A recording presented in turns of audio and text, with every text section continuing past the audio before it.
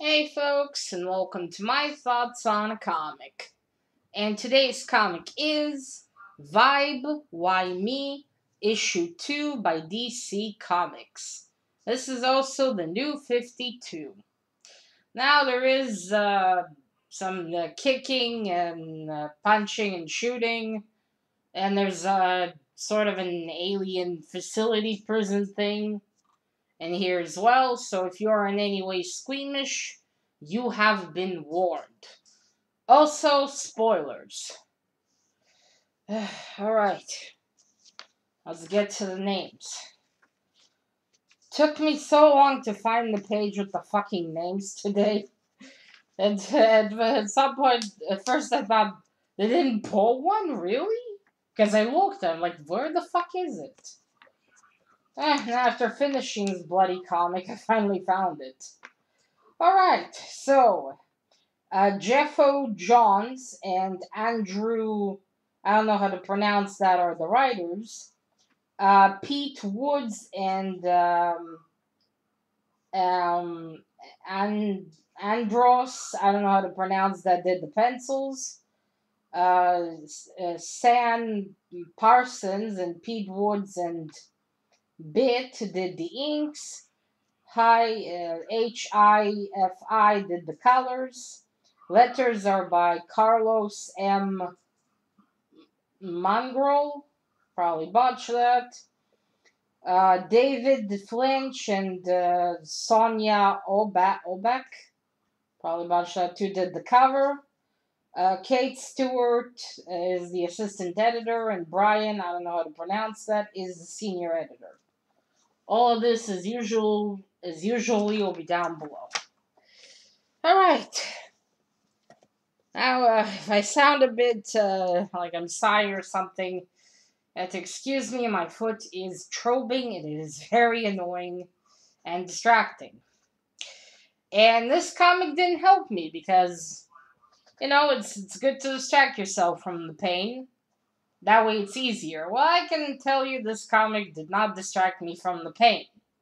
If anything, I was probably more concentrated on that than on the story, and occasionally I had to go back to see what happened in a page that I just read because I forgot, which is not a good sign. Before I get to the story, let me just say the talent of the two cover artists is wasted on this issue, particularly. This is the second one. I didn't read any others, so I gotta say in here it's wasted because this is a pretty cool cover. I mean, look at that. There's some action going on there, and there's. I know I said there's shooting, but there isn't really that much action in this comic.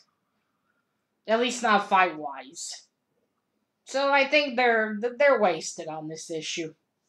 They should have been put with an issue with some fighting in it, some serious fighting, not really, not a lot of fighting. That kind of looks like Thanos. Right, so anyway. So we have our young gentleman here named Cisco, who I've never heard of. His superhero name is Vibe. He can make vibrations. I kind of wonder if that's the Cisco from the from the Flash TV show. Because I do understand that later on in seasons they all got powers. And Cisco maybe also has powers. So I wonder if it's like based on that Cisco. Alright. So I don't know. So we start our story with this really cool alien appearing.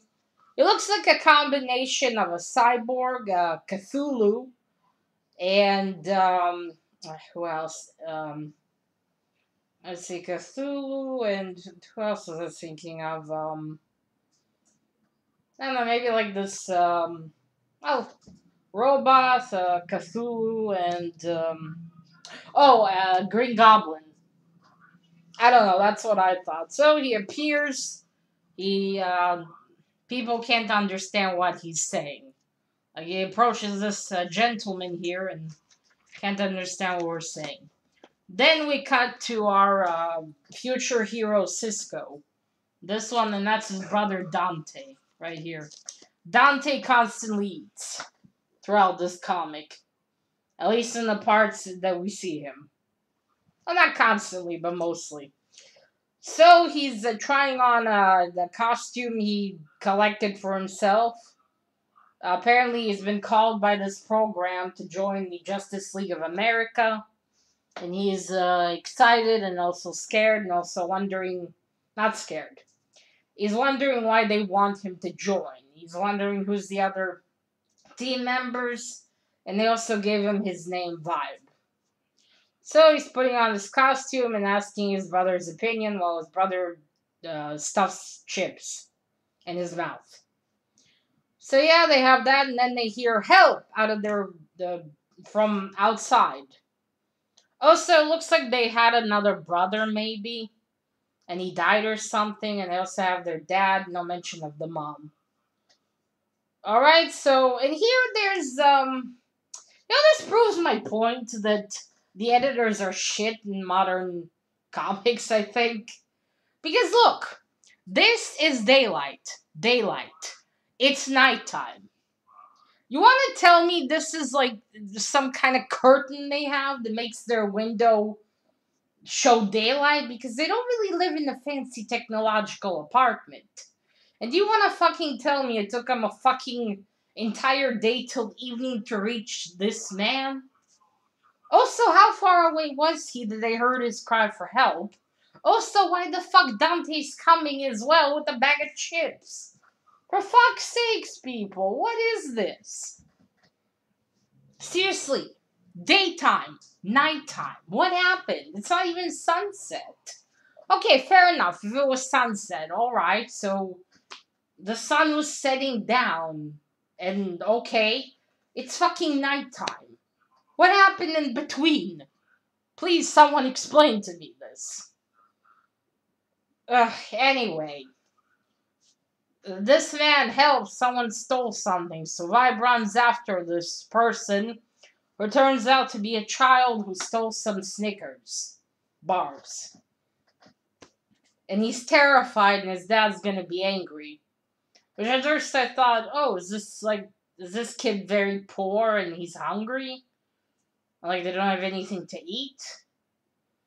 But no, just looks like he just stole some Mars bars and Vibe's like, he's using his powers.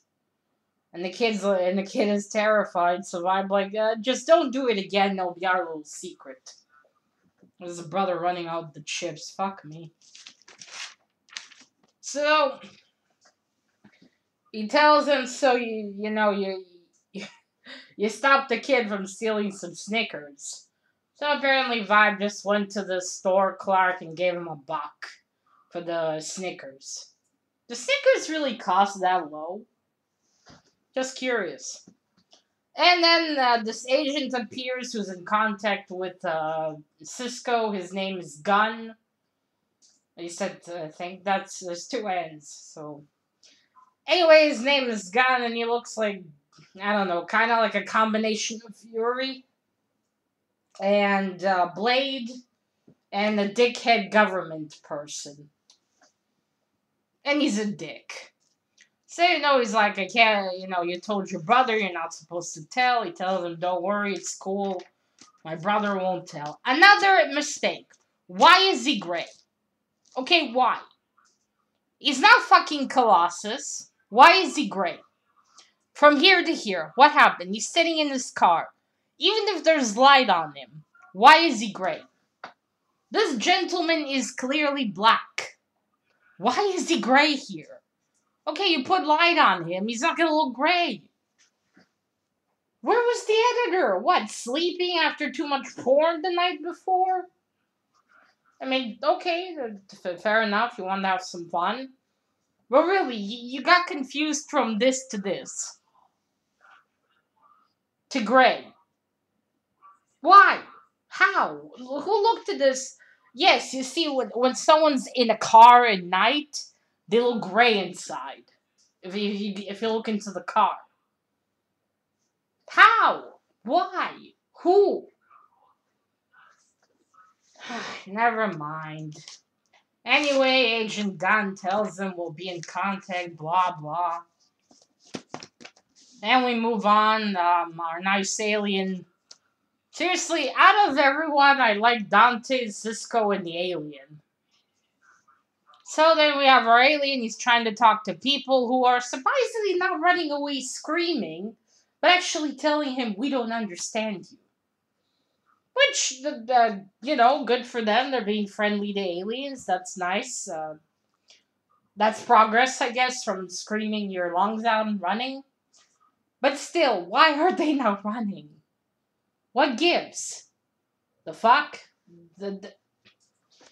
Anyway, he sees some terrorist group on TV and smashes the window.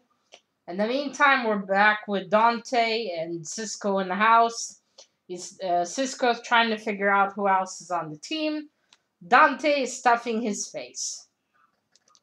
Well, I don't know, maybe they're teenagers, so he's a grown boy. Then their dad comes in. Dante quickly shuts the computer.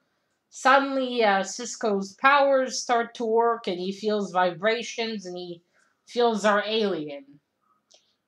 Like, his dad notices he has a headache, and he has this conversation in front of his dad.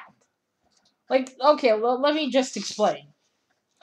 Hello, our sensors detected an incursion, whatever. Yeah, I can sense it too. Where is it? Like, he's having this conversation in front of his dad. Wouldn't that seem weird? Anyway, two cops arrive and they see our Cthulhu robot alien and smartly decide to shoot at it because, alien and regular guns, totally gonna work. And totally safe to do. No, seriously, that's dangerous. Don't do that. If you come across an alien, run screaming. So then he uses alien technology and appears behind them. Oh, was it? Oh, I like this part though. He's like, well, bullets work. And the other cops, well, whining won't. It's got a point there. Alright, Cisco arrives. What do I do? He sees the alien. I don't know if he's invisible or he sees like he saw that he climbed the top of the building before. I'm not sure. So then Agent Gunn, who's a dick, tells him, well, go after him. And he's like, I can't fly. And then this dickhead says, well, I'll just have to tell the cop's widow he took the other cop hostage. That was your excuse. And I'm like, motherfucker. You're the government fucking agent. You're the responsible adult here. Why aren't you moving your ass? I mean, this kid is presumably in training to be on this team bullshit. I don't know. Irresponsible assholes. So he explodes, just uses this thing to climb on the roof. Right here, it's a pole. I think it's a phone pole? Not sure. And then he's like, I don't have to pay for this, do I? Alright, so he climbs up, as you can see. He's like, stop, surrender. I'm going to have to... Look at this face! My god, I wanted to cry. Look at this face. I wanted to give this alien a hug. I mean, look at those eyes. That is beautiful, actually, The artist, like, well done. That is, like, truly a sad, miserable face. It's amazing. It's so touching, even. Definitely good. So, Cisco's like, okay, so something obviously is wrong. The alien tries to give him this message, which Cisco tells him I can't read. That was, for me, the best bit in this comic. Alright, and then we have, and then the asshole agent Gunn just shoots at the alien. Because he's friendly like that. And, I don't know, I hope the alien's alive. No, we're not told. And then he tells him, well, this was a war declaration. Yes, always believe the government agent with you. They always tell the truth. In comics, I mean. And then he's like, but he wasn't going to attack. And Gun's like, okay, kid, go home. We got this. You don't understand the dangers. And then we see bitch Amanda Waller in her skinny version. Right? And I see like a video about Amanda Waller where she was quite the big lady, so this is like the modern. I don't know, she has this message. So it looks like Amanda Waller's running things, and that can only mean one thing. Run. Things are about to get really shit for you. Now seriously, there's one thing I briefly learned about Amanda Waller. Don't mess with her. Mm-mm. So apparently she has this alien lady in this prison cell. And this is a letter from her dad, which she makes the lady translate to her. And he wants to know how she is because she keeps traveling dimensions. And how is this lady an alien? Like, she's presumably in this facility that belongs to Amanda. Why hide her alien form? Like, does it matter who's gonna, like... It's obviously some form of jail, or something, or a detaining facility. And Amanda isn't letting her go, so why keep up the charade? Unless it's like the Krypton aliens who look human, so fair enough. Yeah, kind of made you think of the aliens in Faith, our obese superhero. There weren't really much aliens. It could have just been written as a cult, and it would have worked all the same. Like, change a couple of things, involve some technology, and voila. I mean, no honesty, it was pretty pointless to say there were aliens. Like, with her, it's like, no eyes, nothing. And we're told she's an alien. Okay, why human looking? I don't know. Anyway, Amanda tells her to start writing the letter, and she asks her to let her go. Then, 24 hours later, our boy Cisco's in the facility. He's all excited. He tells his brother that he got a basket and shit, and he's got a new outfit. Hooray. And then we have the mayor saying some bullshit speeches to the masses. You know, well, we're so proud, blah, blah, blah. Then this is another asshole agent who reports back to Amanda. And then she calls Agent Dick Gunn and tells him we need to put the boy through a test. And he's like, against the Flash? No, he's not ready for the Flash. So you see, I think this is a team of aliens because we have Hawkman. Hawkman. We have, I think, that's meant to be like John, Martian Manhunter. Ow. And a bunch of other guys I'm not really sure. Katana is for some reason. And again, gray. Her skin's not gray around the mouth. What the fuck? And then that's it. This is the last page where... No, and she says to the Agent Gundick, someone less experienced. And we get this blurry vision. I think it might be that... There's a lot of speedsters, I know that. I think it might be the one with the yellow-red suit. I don't remember his name, but I think it might be him. But again, it's hard to tell based on this blur. I mean, this does look yellow and red, but I'm not sure. And that's it. And that's where I fucking finally found the names. And that's it. I'm not going to scroll any further. It's just ads in here. So overall, this wasn't really that much of a captivating story for me. I mean, the part with the alien, the messenger alien, that was interesting. I wanted to learn more about him. But the rest of it was like, not really all that exciting. Again, the cover doesn't live up to the... there's not any action to live up to this cover.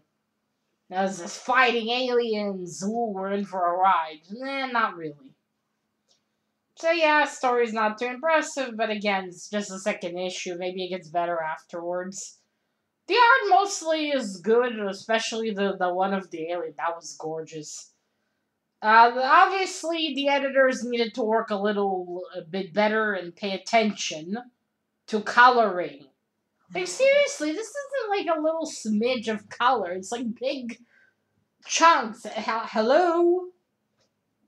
What? Everyone's ship-shaped skin too?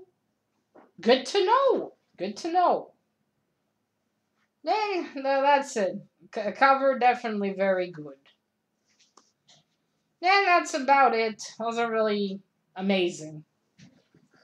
And definitely not good at distracting from pain. Ow. Alright, folks, so that is it. So let me know if you heard about Vibe and if you know if that's actually Cisco from the Flash TV show. Or what do you think about this one? Until next time, bye.